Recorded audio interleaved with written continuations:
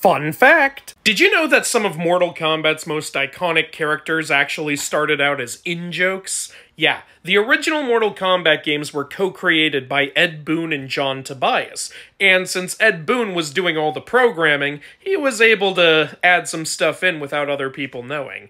That's exactly what he did with the character Reptile. He inserted him as a secret character without his business partner knowing. No one else knew until players found it.